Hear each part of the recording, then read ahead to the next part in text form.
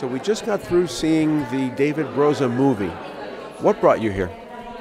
I have Israeli friends who we met like 7 years ago, and I just had the chance after leaving Gaza, after the siege. I left Gaza a year ago in 2014, and now I met my Israeli friends here in the US. I had the chance, and this is and they invited me to this movie. Actually, I had no idea about this movie, so they are the people like who invited me about like what is this movie about. So I came, and it's nice documentary. Yes, it's a nice movie.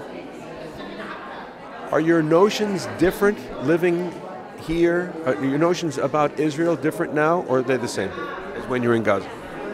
No, even when I was in Gaza, I was always searching, and I was also always trying to understand, as any Palestinian in the Gaza Strip who was under siege, trying to understand what's happening, what the other side wants, and what we want to do, and what is the other side wants to do. So the ideas did not change. But for sure, we expand our knowledge, we expand our information about other solutions. We always have to keep searching what we can do in order to have at least a peaceful or like at least understanding of coexistent in a justice way, a coexistent of understanding right and justice for both people. Yeah. Had you heard of David Broza before tonight? No, I've never heard about him, never. But I'm really happy that I know him now. I met him, I spoke to him. He's a really great person.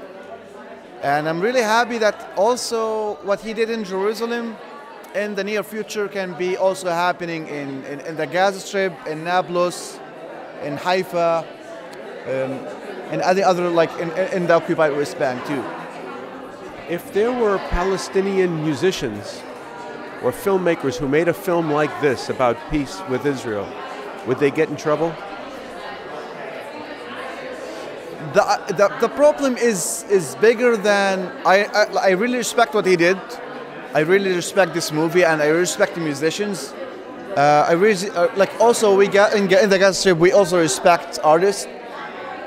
But the idea and the problem is even bigger than that. I understand the situation and the tension nowadays is bigger than having or doing this kind of stuff. Even though these things are really important for both people to start doing it in order to make any kind of understanding each other. But we have bigger issues and bigger problems. For me, as a Palestinian from the Gaza Strip under siege, maybe I would also reconsider and think twice before doing this kind of movies about peace. Because how come I think about peace at the time that I'm under siege since 2005 in the Gaza Strip? I have only electricity for 4 hours a day. I mean, as an Israeli living in Tel Aviv is not like the Gaza Strip.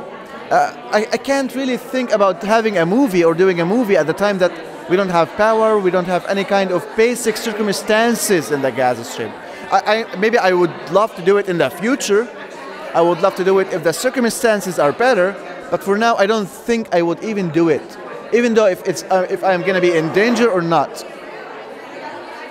Are you a musician? I play piano, and I play also violin. My friend is the Arab Idol who's from the Gaza Strip. Yeah, who won just like the Arab Idol like 3 years ago. What I'm saying is, what I'm asking is, would the society accept the idea of making peace with the Jewish state? With whom, excuse me? With Israel as a Jewish state. I don't think that people and the society would accept it, because if you're talking about the Jewish state, you are talking about Palestinians who didn't leave the place, who are 2 million people, and who are 20% of the population in the Israeli society. So if you are talking about a Jewish state, then it means that these people has no right in a Jewish state because they are not Jewish. A Jewish state means that everyone is Jewish according to one religion. So no, but there are Christians and Muslims, Baha'is living in Israel with citizenship. I would like to have a certain definition of what is a Jewish state would look like. Until now, what's a Jewish state now? Until now, the Palestinian Authority did not recognize Israel as a Jewish state. And the international community is also refusing, or like there's a negotiation about having a Jewish state. And also for me as a Palestinian and from the Gaza Strip, before I recognize even a Jewish state or even understand, trying to read what is a Jewish state, I need a certain definition of what a Jewish state would look like.